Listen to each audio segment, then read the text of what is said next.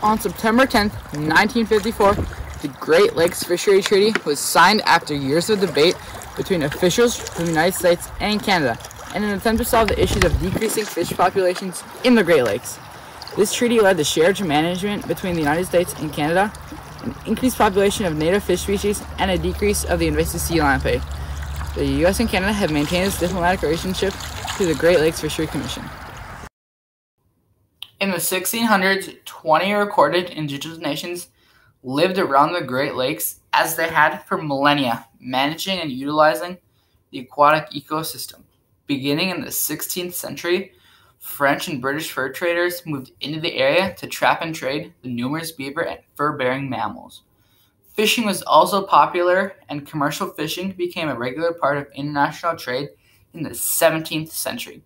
By the 19th century, the lands north of the Great Lakes were British Canadian and the lands south belonged to the United States. Both nations built canals such as the Erie, Welland, and St. Lawrence Seaway. These canals removed natural barriers to the ocean, allowing sea lamprey, a deadly invasive blood-sucking fish resembling an eel, into the Great Lakes. At the time, fish populations in the Great Lakes ecosystem were at historically high levels. Edward Gullett reported in his book, Early Life in Upper Canada, catches of 90,000 whitefish per day and lake trout were also being harvested at record numbers. In 1897, representatives from the United States and Canada met for the first convention on the Great Lakes. This diplomacy, similar to the successful treaty, failed because of a lack of urgency dealing with sea lamprey, and many saw this as a time of limitless fish populations in the Great Lakes. This would have severe consequences. A second attempt at diplomacy was held in 1946, but U.S. and Canadian officials failed to reach an agreement. An ever-increasing population of sea lamprey caused the extinction of native species like the blue pike. The record harvests of lake trout dwindled in all Great Lakes, except for an extremely minute population in Lake Superior. When the population of one species dropped, commercial fishing targeted another species, bringing the populations of all native fish species to near zero.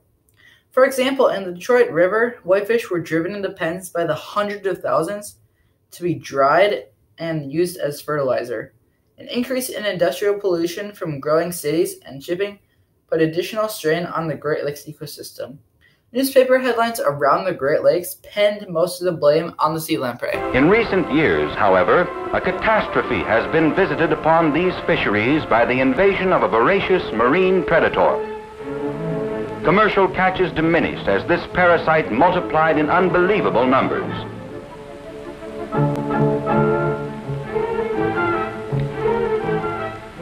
And then, tragically and abruptly, the lake trout fisheries of Lakes Huron and Michigan collapsed completely as the fish all but disappeared from the fishermen's nets.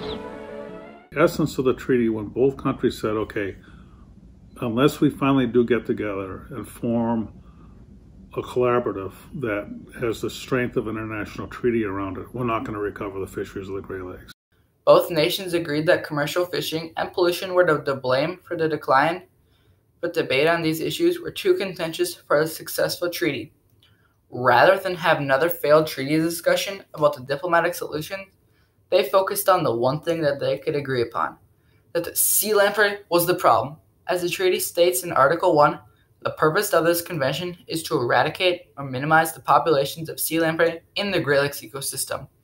In Article 2, the treaty requires the formation of an International Joint Commission, today known as the Great Lakes Fisheries Commission, to oversee research, continue the discussion of regulations, and establish the agreement that both parties weren't allowed to import or enforce laws that contradict what both sides agreed upon.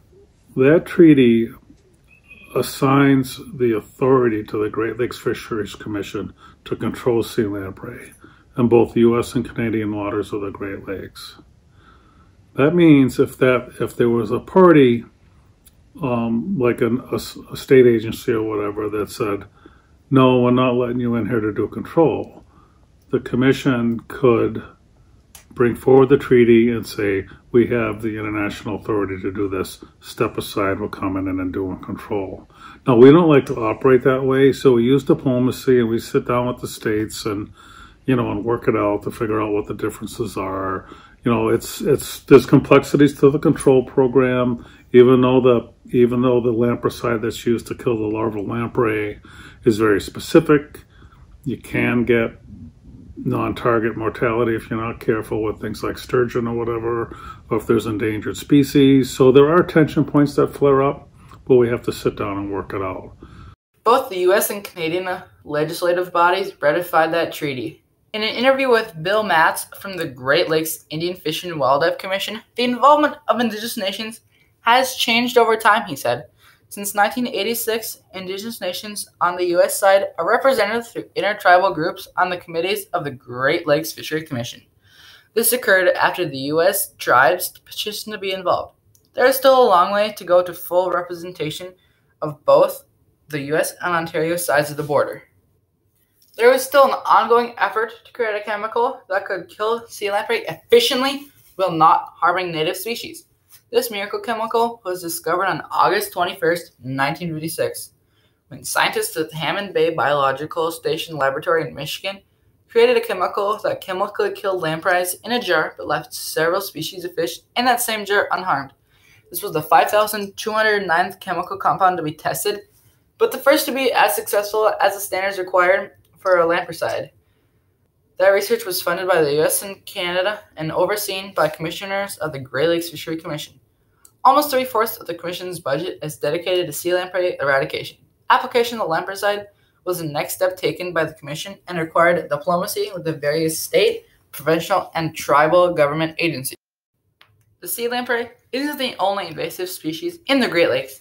In the 1990s and 1980s, several more invasive species arrived, including the zebra and quagga mussel, now numbering over a quadrillion in the Great Lakes ecosystem. The mussels most likely arrived here in the ballast waters of ships from the Black Sea. Certainly, the treaty of the 1950s did not anticipate the wave of invasive species that came into the Great Lakes through the opening of the St. Lawrence Seaway. The treaty and the Commission have ensured that the U.S. and Canada successfully continue to manage the Great Lakes in a diplomatic way that benefits both nations. So it's a hugely successful program. That's not to say it's not without vulnerabilities, because it certainly is. These lamprey could start developing resistance to the pesticides.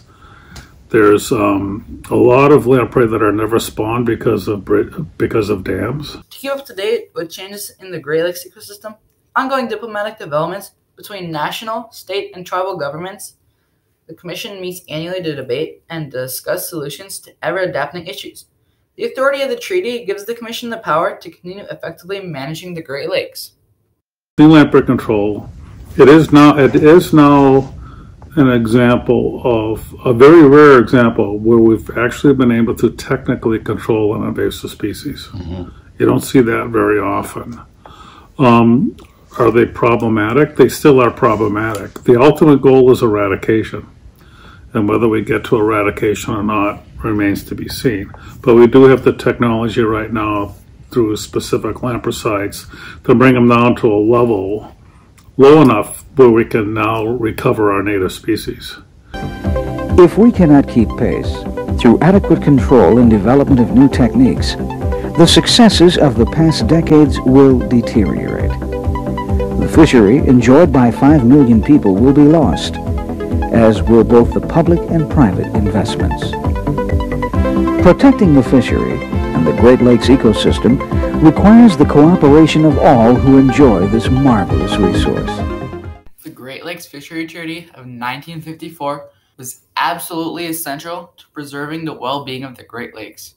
It came about because both countries put aside the points they were debating and diplomatically agreed to a common problem: eradication of the sea lamprey.